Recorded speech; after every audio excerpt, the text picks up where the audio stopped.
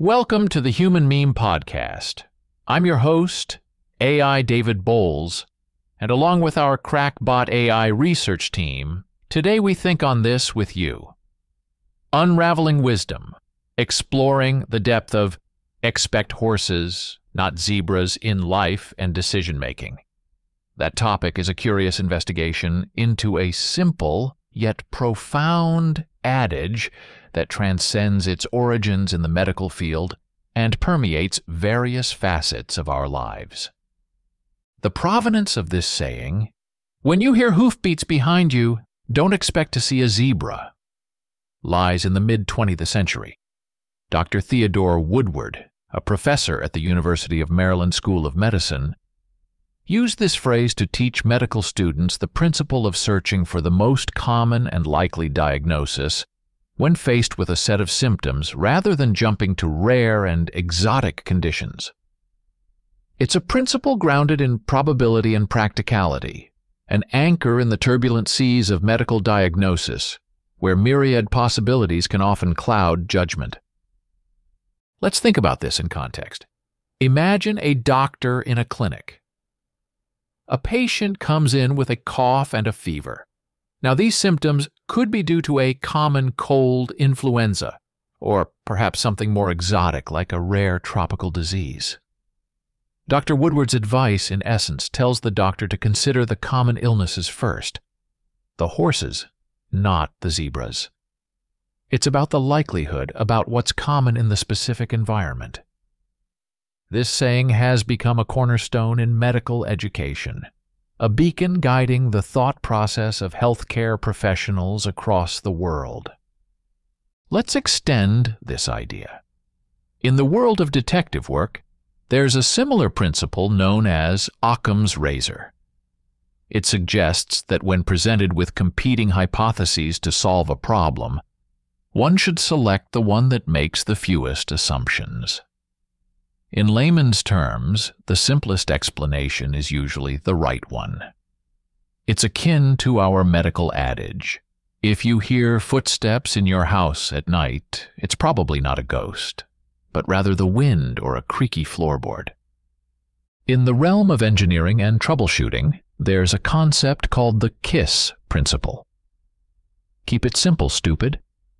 This principle advocates for simplicity and avoiding unnecessary complexity.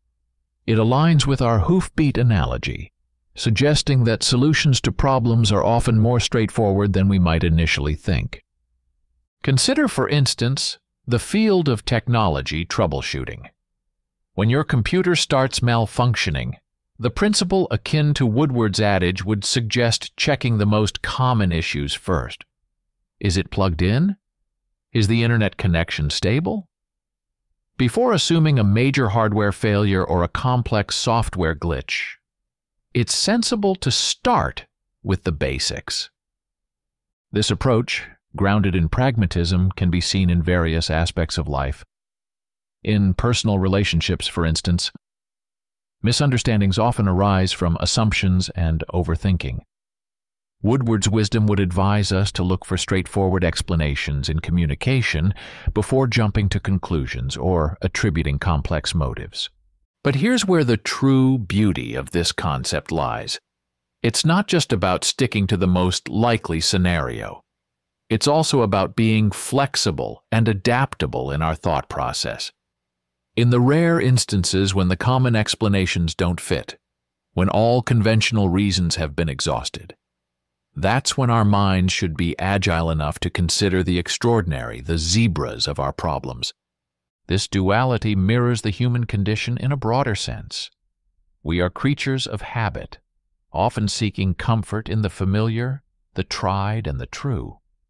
Yet, we are also beings of immense curiosity and wonder, drawn to the unknown and the mysterious. The hoofbeat saying teaches us to balance these aspects, to be rational yet open-minded, pragmatic yet imaginative. In the arena of decision-making, especially in high-stakes environments like business or politics, Woodward's wisdom can be incredibly relevant. Here, the stakes are high, and the allure of complex, out-of-the-box thinking is ever present. Yet, often the most effective decisions are those grounded in straightforward, tried-and-true principles. Before brainstorming elaborate strategies, leaders might first consider the simplest solutions, the horses of their particular scenario. It's about starting with what is known, what is proven, and then branching out to more innovative, zebra-like ideas when necessary. But let's also consider the realm of personal growth and self-improvement. In our quests to better ourselves, to grow and evolve, we often look for complex theories, newfangled methods, or groundbreaking techniques.